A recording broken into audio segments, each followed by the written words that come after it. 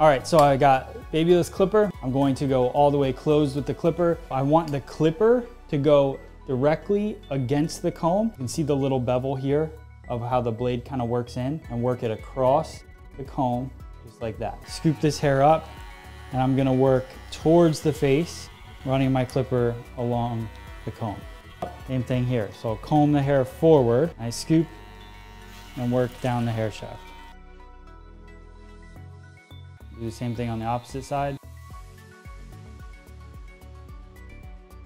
Now I'm working horizontal in the back. I'm working horizontal here, but my line looks like this, coming straight up from the head. You can see the head shape peels away right here.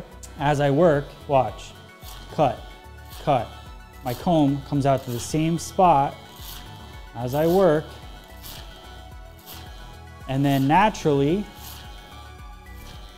because of the line that I'm creating, starts to work even more away from the head because the head starts to peel away in the crown. So the head's starting to move.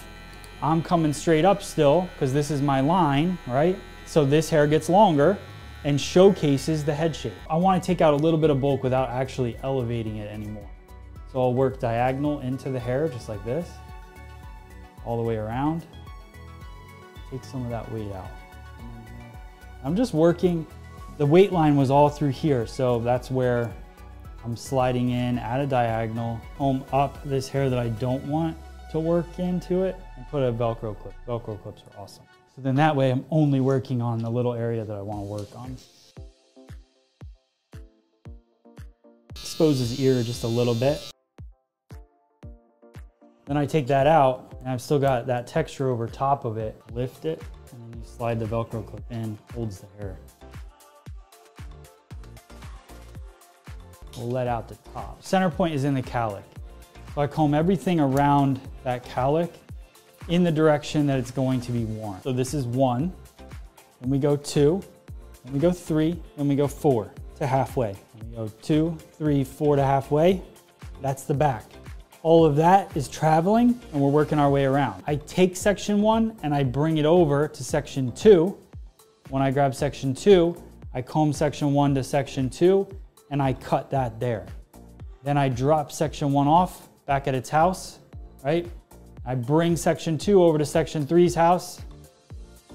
That, cut it. Then I drop section 2 off at its house, bring 3 to 4's house. Section 1, tying it into section 2, and I'm going to use point cutting to give myself a little bit of texture. Section 3, comb it out. Bring 2 over top of 3, cut it, point cut, 2 back where it lives, finish off section 4. Like that. Top is simple. I want to keep a lot of this length, and I want to keep most of the length in the middle of this haircut. Taking a parting along the top and bringing everything over to this point right here. You can see that line underneath. That's where you're gonna cut it. And remember, this line is gonna continue like this, not like this. So I take another section, and what's happening now as I'm moving up the head? Taking hair from further away and bringing it further away from where it lives to cut it. Going to create length.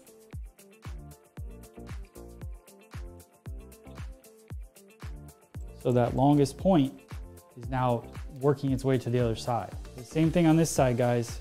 Click or bring it over. See your guide underneath, point cut, and work that line. So see all that length that we get? What I notice that most kids are looking for is they want it to be not in their eyes, they want it to be just above it.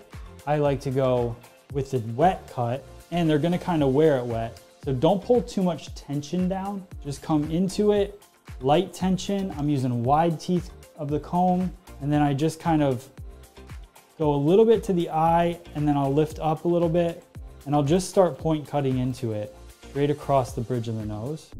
Let me show you the whole result.